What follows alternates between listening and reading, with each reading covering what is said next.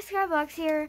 Today I'm going to be showing you how I clean out my duck's cage because my duck is an inside duck, and it's very important that I keep its cage clean. Even if it was an outside duck, I would still keep its cage clean, but if it's an inside duck, I have to keep it extremely clean so it doesn't stink. But today I'm going to be showing you how I clean it. My duck it's about a month old, and it lives in a little box that's in the corner of my room, and I clean it every about 3 days, and along with spot cleaning. So I've already taken out all the things in it and refilled the water and food, and Sparky is now in her little playpen, or his, but this is the box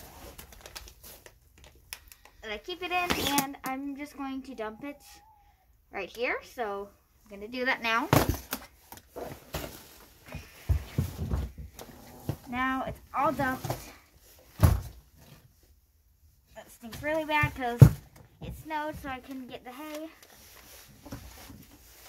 Now it's empty, and I'm going to see if my hose is working really quick, and I'm going to rinse it out.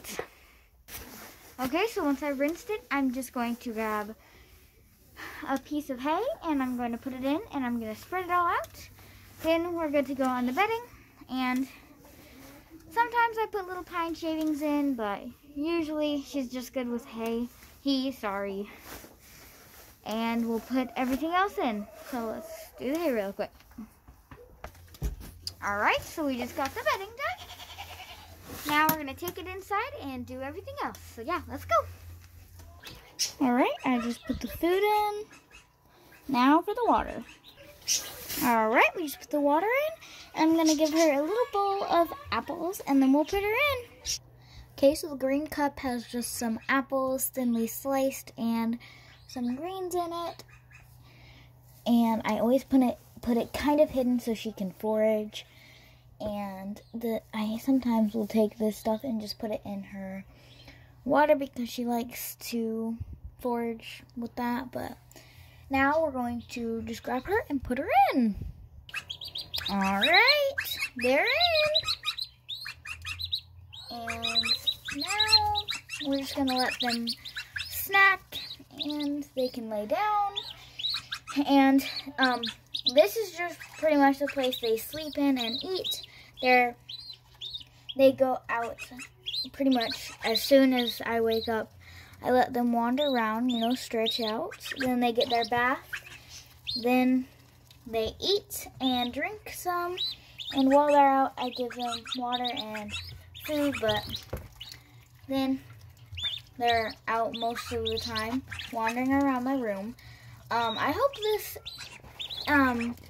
was cool to watch, and if this was helpful, leave a comment down below. Sparky really wants to do a Q&A video in her series Sparky Talks, so leave us some questions to answer, and then hopefully she'll find her little foraging bowl. She usually does.